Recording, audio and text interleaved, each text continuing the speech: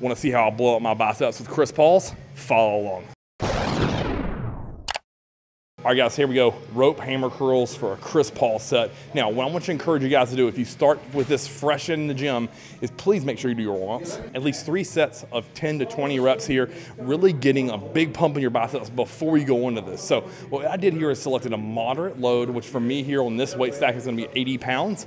I went just shy of failure, counted the 20 seconds, go just shy of failure, counted the 20, shy of failure, 20 seconds. Then I drastically lowered the weight by about 40%, pumped 20 reps, fast piston style. Then counted to 20 again, and lastly did an iso hold for I just fought there. My initial goal was 30 seconds, but I knew I could get to a minute, so we went ahead and did that.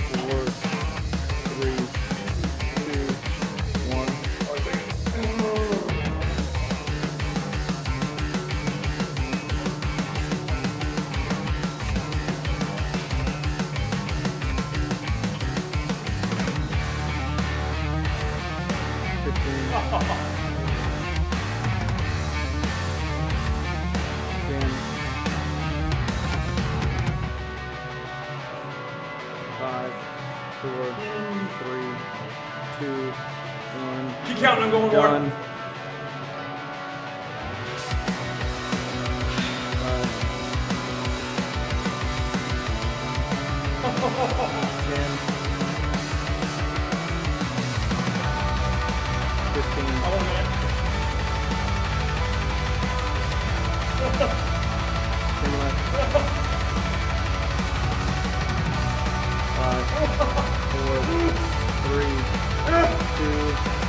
more.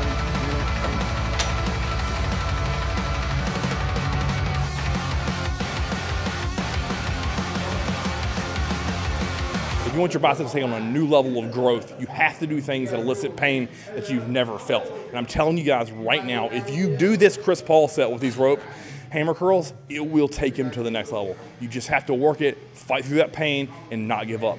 Thanks for following along, guys. If you like this video, like, share, and subscribe. And for more content coming to you, Chris Evans TV.